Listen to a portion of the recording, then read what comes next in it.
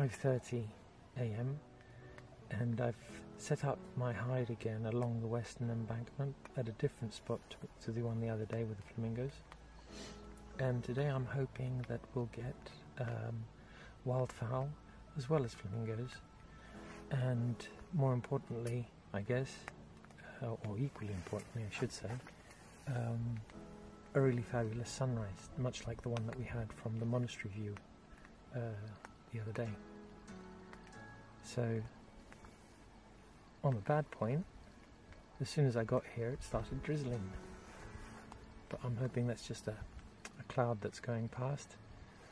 And from looking at the horizon, it's looking pretty much like it did the other day. So you've got smog sitting along the bottom of the horizon with clearing skies above it and the odd cloud just drifting across really quite brightly.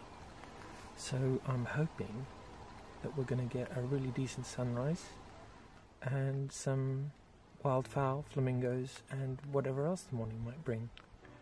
So this spot is a little bit close to the water than the one the other day, so that's good, and it's also in a better spot for the wildfowl, the ducks and the dabblers and the waders that like to feed along the shoreline here. So I'm hopeful that we're going to get some decent shots this morning and some decent video as well. So I'll catch up with you in a little while once the light starts to come up, which is still about 2 hours away, so a little bit of patience now.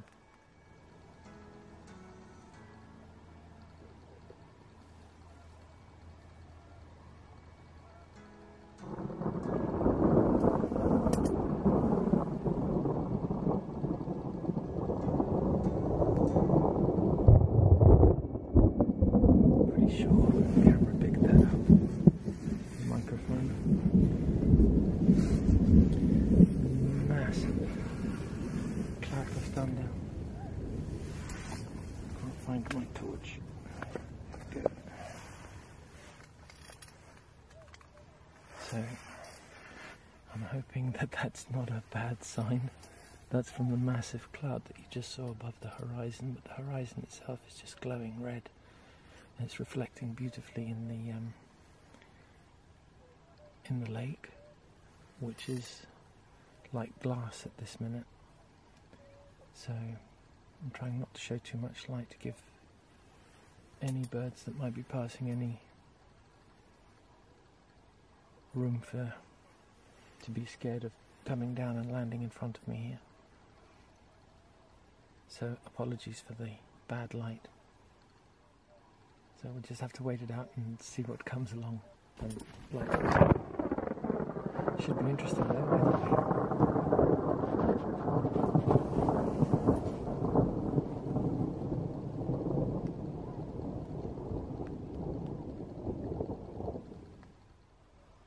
See the thundercloud there passed overhead, and it's raining over to the left. You can see there's still a big cloud above me, but the rain didn't come. It got a couple of drops and it just passed over. Oh, and I've got ducks coming across right now. Have a look at this.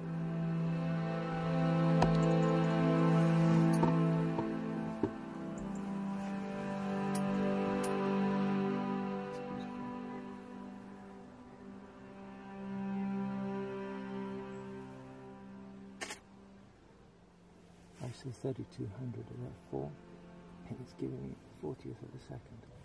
So I don't know what's going to come out. If it'll be at all sharp, but we shall see.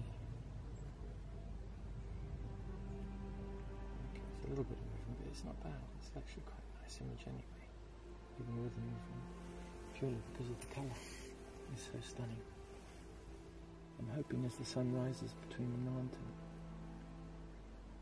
in that gap between the mountain and the cloud, that it should light up the bottom of the cloud as well and should give a stunning picture. I can only wait. and hopefully in a little while we shall see.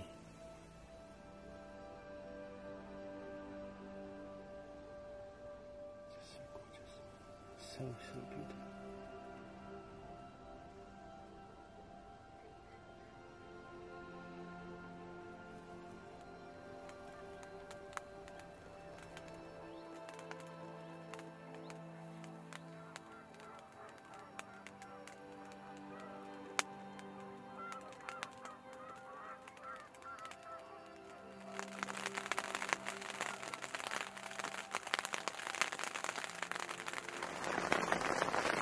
Okay, so the sun's fully up now.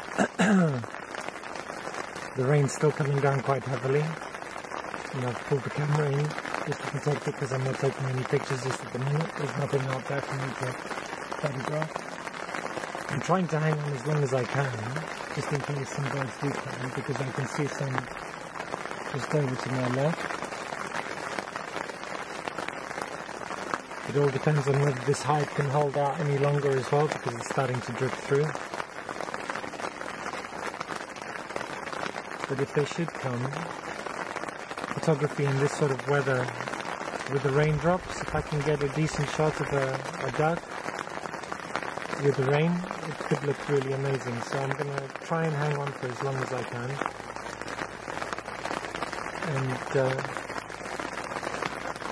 But I think I'll sign off right now, and if I'm successful you'll see the photos in a minute. Otherwise, thank you for watching.